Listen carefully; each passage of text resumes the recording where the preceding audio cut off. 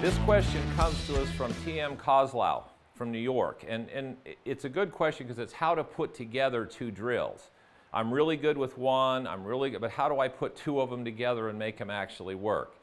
And what he's talking about is he sets up to the ball, and we get here, and then you go up to the top, and you come down, and you run your hand into here. He says, so I can do that really easy. Body stays out of the way. At impact, I would be right there. My left arm's above my right arm. I haven't twisted out of the way of it, so I'm really good. I don't feel any over the top, so I can stand here and do this. I can even stand there with one hand and kind of feel that motion right there. But when I put my left hand on, all of a sudden, it's hard for me to do. So what's the problem? All right, so here's how you graduate that.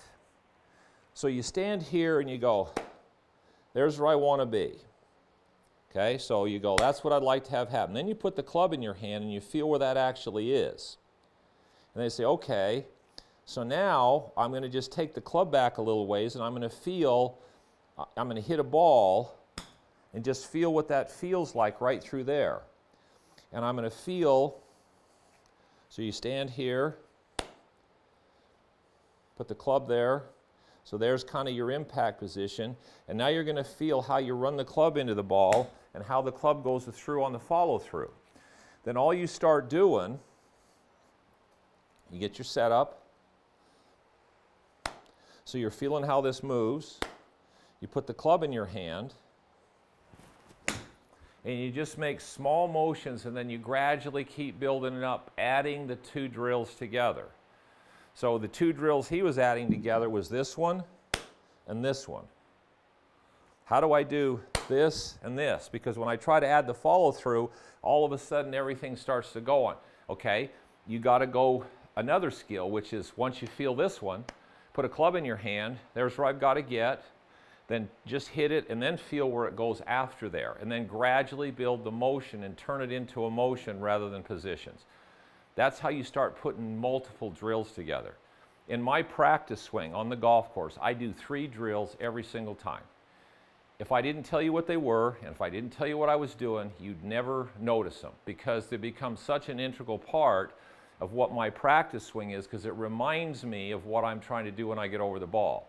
That's another thing that you have to do. Once you find a drill that helps your swing, you have to integrate that drill into your pre-shot practice swing, because it's giving you a feel for what you want to have happen under pressure. Then you walk up, allow yourself to duplicate the feel.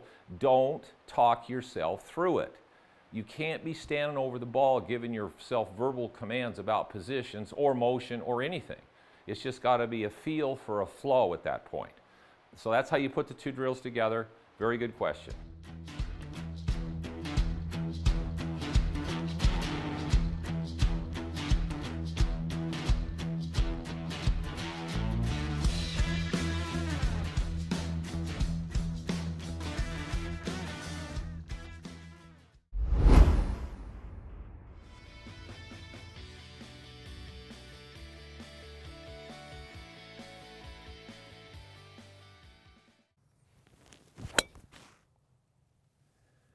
Be sure to subscribe to my channel for regular updates and tips. Thanks for watching.